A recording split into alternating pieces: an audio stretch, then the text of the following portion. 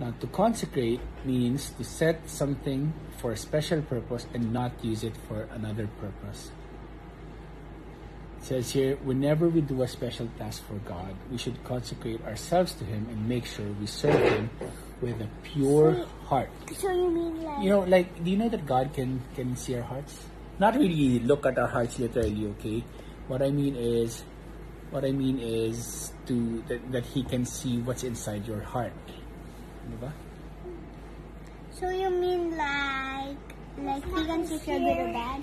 Yes. And also like, you mean like when you're looking for a husband when you grow up?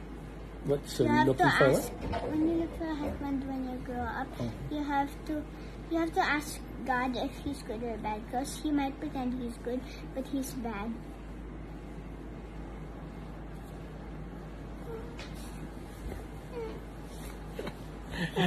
Husband!